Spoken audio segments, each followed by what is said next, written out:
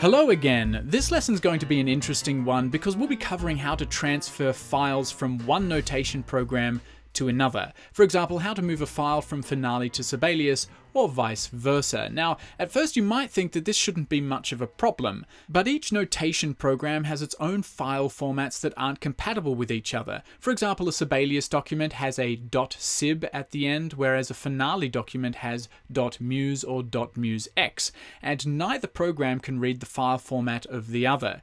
However, there is a file format that can be read by not only Finale and Sibelius, but also other notation programs like MuseScore or Dorico, as well as many more, and that is an XML file. Now, XML is an open source language that's been around since the 90s, and if you have any programming experience, you've probably bumped into it several times before. It has many useful applications in all sorts of programming situations, and wasn't originally even intended to be used for music notation.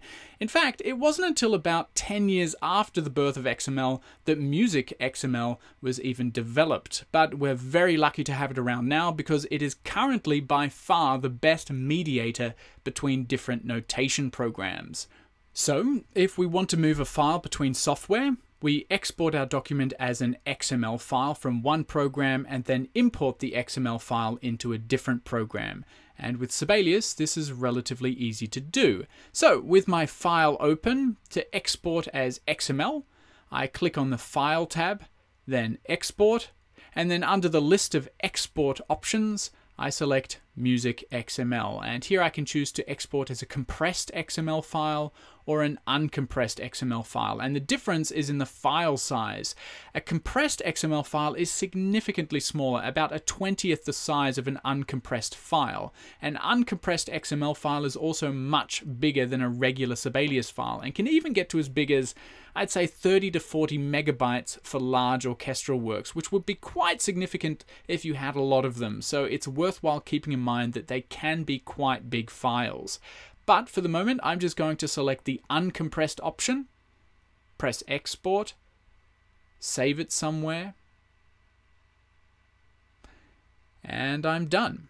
And I could then import that document in a different program if I wanted to. But now we come to importing XML files, and this is where it gets tricky, because the fact of the matter, unfortunately, is that when files are converted to an XML format, there are certain points of information that become lost, in particular the score's layout. Allow me to show you what I mean. So I'm going to open a real-world example for you. A while back I was sent this XML file, which was created with Finale. And if I open it up, Sibelius first shows me a window. But for the sake of the demonstration, I'm just going to ignore everything in this window for the moment and hit OK. Don't worry, we'll look at this window again soon.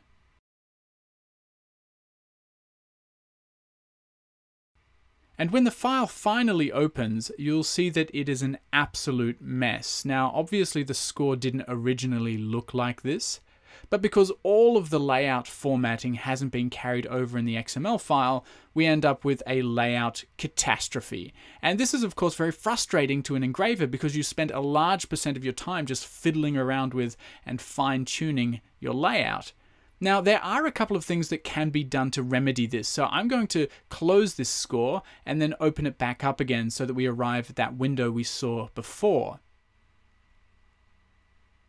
So let's take a closer look at this window. Now, in most cases, for some reason, I think it's actually better to untick the first checkbox and just decide on the page size for yourself and let Sibelius do its thing. And what also seems to help is to unselect the second box as well, which uses the XML's layout and formatting, and just select one of your own house styles. Now, instrumentation with XML files can also be a little bit weird depending on which program has exported the files and how the instruments have been named. Time and time again, I've encountered all sorts of odd instrument mix-ups when importing XML files, and so if you already know what instruments are in the ensemble, it might be worthwhile manually putting them in yourself. So if I uncheck Let Sibelius Choose Instruments and use instrument names from the Music XML file, when I press OK, I then have to add my instruments to the score myself. And this might seem a little bit time consuming, but it actually works out to be quicker than just checking everything over thoroughly and correcting any mistakes that you find, because most of the time there will be a lot of mistakes.